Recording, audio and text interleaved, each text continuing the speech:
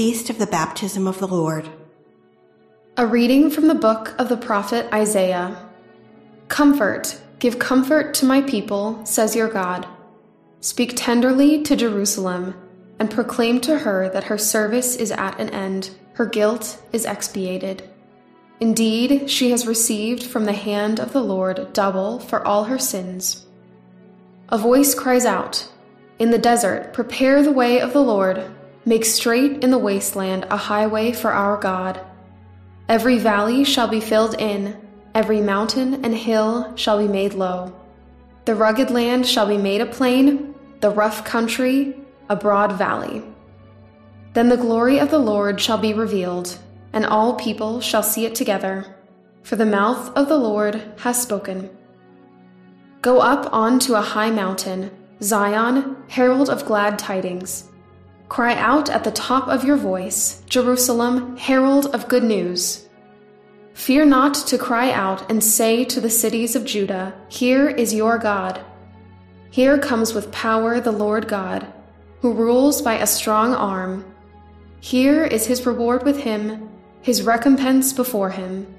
Like a shepherd he feeds his flock. In his arms he gathers the lambs, carrying them in his bosom and leading the ewes with care. The word of the Lord.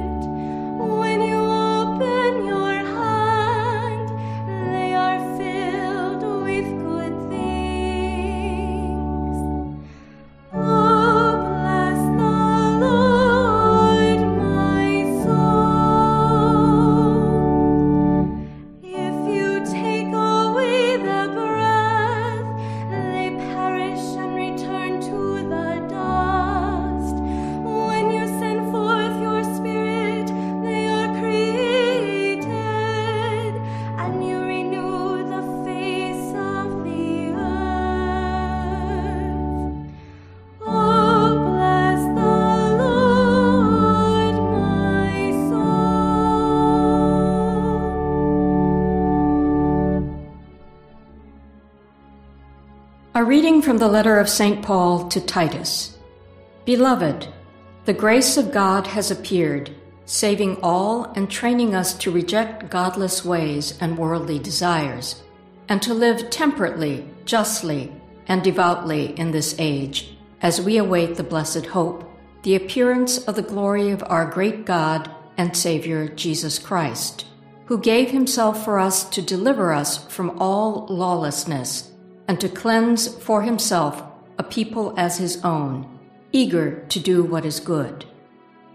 When the kindness and generous love of God our Savior appeared, not because of any righteous deeds we had done, but because of his mercy, he saved us through the bath of rebirth and renewal by the Holy Spirit, whom he richly poured out on us through Jesus Christ our Savior, so that we might be justified by his grace and become heirs in hope of eternal life. The word of the Lord. A reading from the Holy Gospel according to Luke. The people were filled with expectation, and all were asking in their hearts whether John might be the Christ. John answered them all, saying, I am baptizing you with water, but one mightier than I is coming. I am not worthy to loosen the thongs of his sandals. He will baptize you with the Holy Spirit and fire.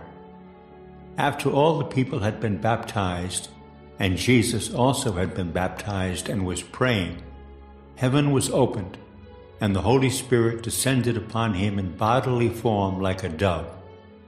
And a voice came from heaven, You are my beloved Son, with you I am well pleased. The Gospel of the Lord.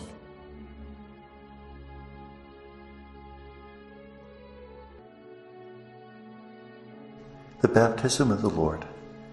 There are two choices for the first reading. Both come from Deutero-Isaiah. The first one is Isaiah 42, 1-4 and 6-7. This is one of the songs of the suffering servant. And in this song we hear that the servant is called the chosen one, in whom God is well pleased, a phrase that we'll hear at the baptism of Jesus. This servant is able to enact justice in the world, not through violence, but rather by gentleness. And he is able to bring justice not just to the people of Israel, but to the nations. Remember, the nations is a phrase used for the Gentiles. So this suffering servant will enact a justice which will have cosmic dimensions. The second choice for the first reading is Isaiah 40, 1-5 and 9-11. This is the very beginning of 2nd Isaiah, chapters 40-55, a part of the book of the prophet Isaiah, written during the Babylonian exile, 587-539 BC. And in this we hear that God is comforting his people. The people were living in exile, and they were wondering whether God had forgotten them and was punishing them, or whether God was impotent because Marduk, the god of the Babylonians, must have been more powerful than God because the Babylonians won. The response is that God is preparing a second exodus for them, an exodus that will be greater than the first one, and God will be like a shepherd taking care of his sheep. This is a favorite image of the prophets during the time of the exile. The people needed to know that God was caring for them. That image communicated that God cared for his people in a gentle manner. The first choice for the second reading is Acts of the Apostles, chapter 10, verses 34-38. This is a passage which speaks about baptism in the house of Cornelius. Cornelius was a God-fearer, which means that he was a Gentile who honored Jewish ways but didn't become a Jew himself. He received the gift of the Holy Spirit, and because of that, Peter knew that he was to baptize him. So Peter speaks about the fact that John the Baptist baptized Jesus, who was anointed with the Holy Spirit and power. The second choice for the second reading is Titus 2, 11-14 and 3, 4-7. This is taken from one of the pastoral epistles, probably not written by Paul, but rather by one of his disciples. And this passage speaks about the fact that we're renewed in the Holy Spirit because we've received a baptism that has given us new life. Therefore, we should live in that new life. That our baptism is not simply to wash away our sins, but also to give us the possibility of living in a godly way. The Gospel is from Luke 3, 15-16 and 21-22. It speaks about the baptism of Jesus by John the Baptist. John proclaims that he's not worthy to loosen the thongs of Jesus' sandals. that Jesus is so much greater than he is. Nevertheless, John baptized Jesus, and when he did, the Holy Spirit descended in the form of a dove. Now in the Old Testament, the dove is not a symbol of peace, it's a symbol of love. Remember in the Song of Songs, you are my turtle dove, you have the eyes of a dove. The Holy Spirit is the love between the Father and the Son and their love for us. And that love is communicated in the Son. Furthermore, in this baptism, we see the Trinitarian dimensions of baptism. John the Baptist's baptism was simply a removal of sin, whereas Christian baptism means entrance into the life of the Trinity, that we're being invited to remain in God, not simply to know about Him, but to be part of who He is. And may God bless us.